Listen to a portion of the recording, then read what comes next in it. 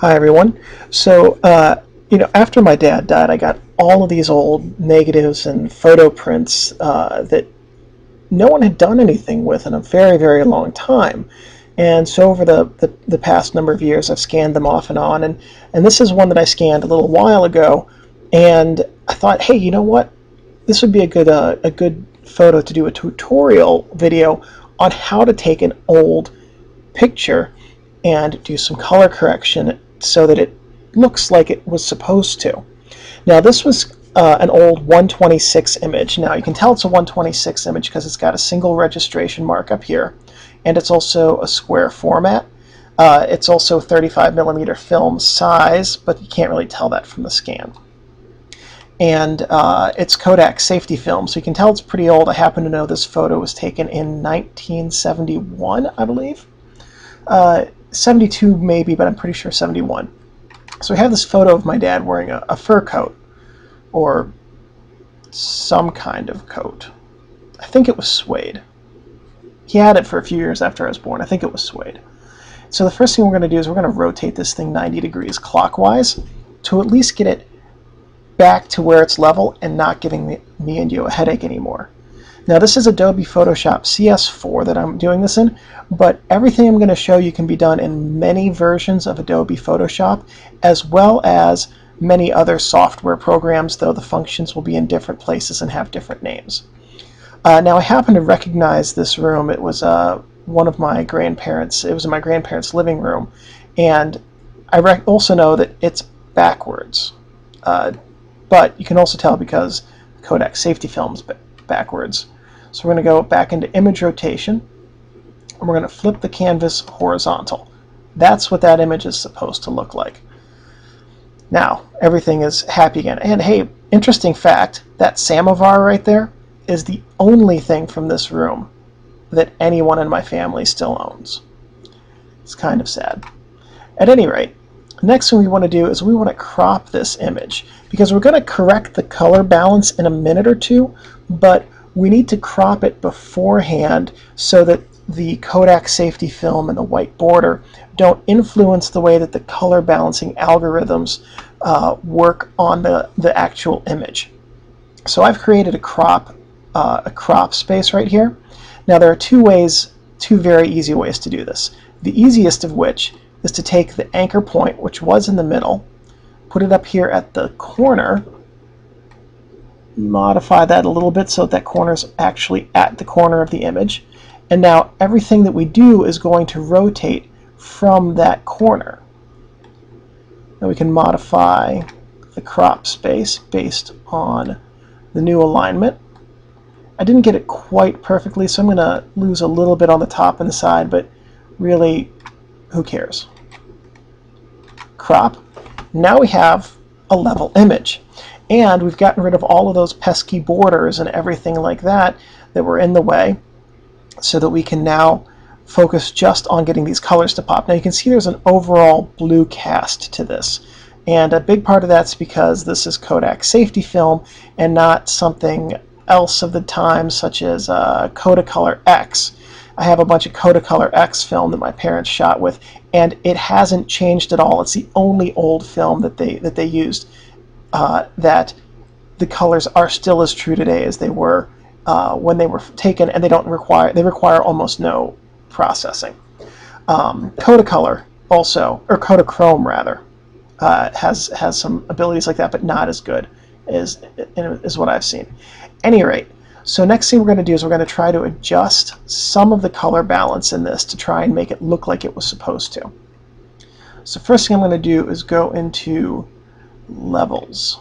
No, take that back. First thing I'm going to do is go into color balance. I'm going to try and get some of this blue out.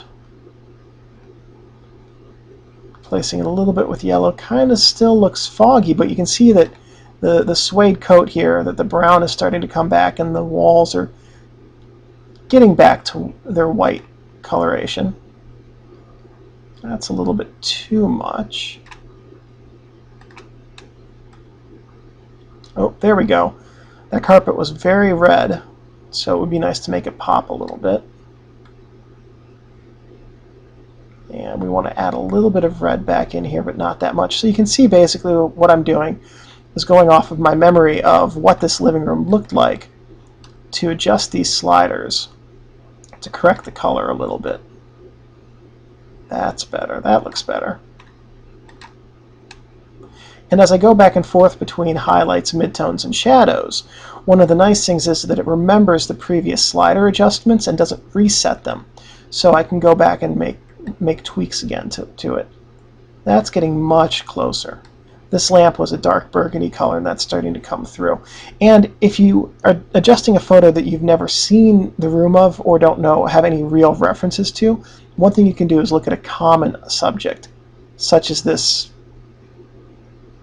Christmas plant. I forget the name of those. They have them all over the place at Christmas up here in America, even though they die in the cold. At any rate, nothing says Christmas like a plant flown in from South America. But, you know, these are a pretty common plant. Green leaves, red bracts. So if you have a reference like that, then you can start to get some more adjustment in it. Oh, there we go. That's making a little bit more white in the highlights.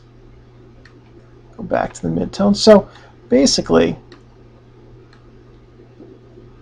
these sliders are one really good way of going from an old negative or an old print. This works for scanning an old photo print as well, to recovering as much of the color information as possible to make it look like the photo or the photo source has not degraded over time.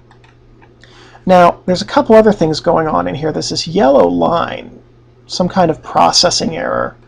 This happens all the time, either as a processing error or there was over time that part of the film has degraded. More likely it was a mistake when the chemicals were being added. So what I'm going to do is I'm going to go up here to the healing brush, and I'm going to use the healing brush tool, because this takes a source and clones that source. Now before I get too far, I want to clear up some of these white dots in here, more than I actually probably need to up here, but I want to make sure that none of them get transferred to this yellow streak as I cover it. I'm going to go a little bit at a time, and this is a good habit to do to develop if you have a slower computer, which I used to, and my old computer could not handle large areas all at once. So I would have to go in smaller segments in order to get the computer to process what was the changes that were being made. Now this is a little bit difficult here because we have this shape that does not immediately appear to be repeated elsewhere. But this is kind of close. So what we'll do, it's not exactly the same color, but I'm hoping Photoshop will forgive me a little bit. Don't like the way that looks. So what I'm trying to do for this is find some other shape that kind of mirrors it. Hey, that worked. And there we go. Touch it up a little bit. That's not going to be perfect. But I took another shape that kind of mirrors it, and Photoshop figured out what I was trying to do and repaired that clone. Now this is starting to get a little bit more tricky here. We got some hair. So I'm going to start with this highlighted portion here. I'm going to look for another portion that's highlighted. Ooh, that's not good right there. Let's cover that up. It's better. Work on this part. There we go. And as you can see, I just moved right, so I kept the shadow as well. This hair here is at about the same angle as that hair, so that should work. Pretty close. We're actually going to, there we go. Fix that up a little. I'm going to undo those last two steps because I don't like the way that turned out. What we're going to do, though, the goal here is to get those to blend a little bit, because in fixing the part, we had to actually destroy this part of the part, so we rebuilt it a little bit, and it's close enough that it looks the same. Again, looking for a similar shape and color to up here. I think that works close enough, or closely enough.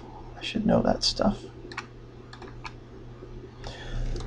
Now this ear is going to be a little bit tricky. I'm going to make the diameter a little bit smaller for this. I'm going to make it 12. 12 should be good.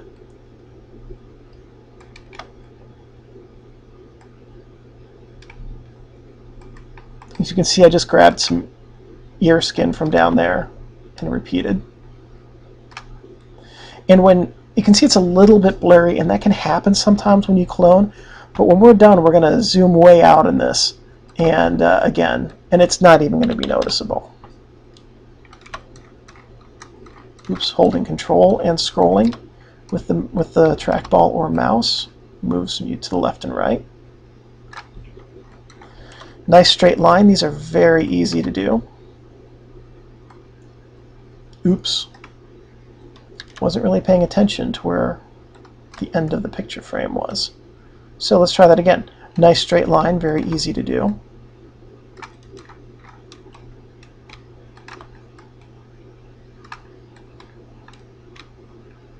Same thing over here, straight line.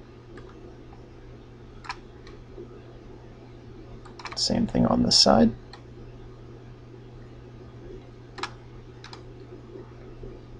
Now that we've rebuilt that area, we can fix that. Oop, got to do a little bit more. There we go.